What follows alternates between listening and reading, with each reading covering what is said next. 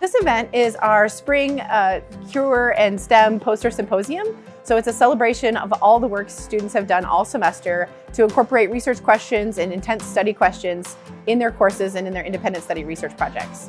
This is my favorite day of the entire semester because this is the day that the students get to see all of their work all semester sort of right there on display, and they get to share it. So there's absolute benefit for them to get to be a communicator of science, which is critical for developing a science-informed citizenship in our country.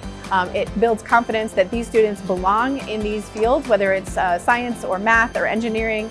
They really get a chance to shine and showcase what they do. You'll see all kinds of smiling faces. I always have the biggest smile today because of all the different positive benefits. So students at this event have an opportunity to talk to both fellow students, faculty, as well as members of the community, in addition to judges that are helping evaluate their work this semester. We make sure that every student has several people come and talk to them and really ask them questions and try to understand what they did. And then we know that every student has had that opportunity to explain their work.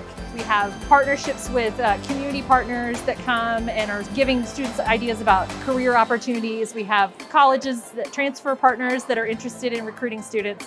And then just faculty across campus and administrators and staff are interviewing our students and kind of learning about the research. They start to realize, like, I did learn a lot, I do understand a lot, and I think that that is very valuable. Seeing the enthusiasm of people that are interested in what they do, as well as being able to kind of explain and inform the community of what's happening here at Johnson County Community College is absolutely a blast.